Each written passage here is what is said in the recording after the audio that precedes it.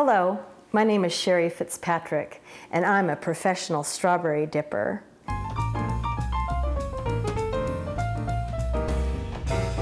I've chosen my 3 favorite chocolate coatings to work with today. First is a dark chocolate, has a lot more cocoa in it, and it's preferred by a true chocoholic, so of course it's my favorite. The second one is a milk chocolate, it seems to be everybody's favorite. And the third one is a white chocolate, and of course there's no chocolate in the white. It's more of a vanilla coating, but it's perfect for those weird people that don't like chocolate. When you're melting down your chocolate, you want to start out with chocolate chips. These happen to be a white, sugar-free that I found. You can find them at your favorite grocery store. They come in all flavors. These are butterscotch, so have a little fun. You can also find them in peanut butter. There are 3 different ways that you might consider melting your chocolate at home. One is the traditional way, which requires a double broiler on your stove, and it's a little time consuming. Another way is very easy, and it's simply in your microwave. Just take a microwave safe bowl like this one and put the chips in the microwave on defrost, 3-minute increments until it's smooth and ready for dipping.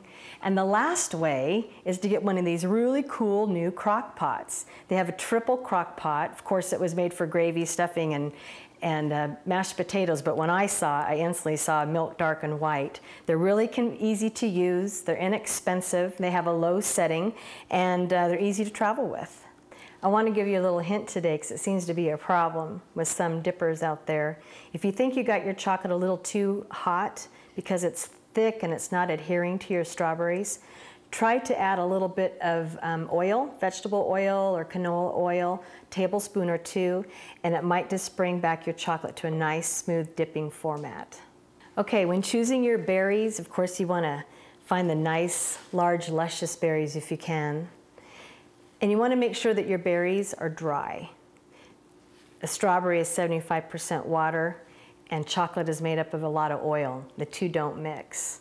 So when you hold on to just your green top, put your berry right down into your chocolate, and if you give it a little shake when it's in there, it'll give you a nice clean line at top. And then just have some trays ready with some wax paper or some parchment paper so they won't stick to your tray. So that was a white berry. Here I'll dip in the milk. And then my favorite, dark. If you tilt your strawberry back a little bit, it'll give you some time to put your strawberry down on your tray without it dripping all over the place. When Mother Nature isn't kind and only offers you small berries, you can still dip with them. Take some fancy toothpicks and just dip on it with a toothpick instead of, you want to take the greens off so you don't have to feel like you can eat those. Oops. Look, even berry dippers make mistakes, huh? So you can put them on a toothpick. Another fun thing to do with small berries is dip 2 of them and actually hook them together, making one larger presentation. And I think this one actually looks like a heart. Another fun design, which I call swizzling, you can do. And I'm going to first start by dipping a strawberry in dark chocolate. And then I'm going to take another chocolate flavor like the white, and I'm going to drizzle right over it. And that makes a beautiful berry. You know, dipping's not just about strawberries. There's other great fruits that you can try. Check this out. My Italian girlfriend introduced this to me years ago. Did you know that you can take a cluster of grapes? These happen to be red, seedless grapes.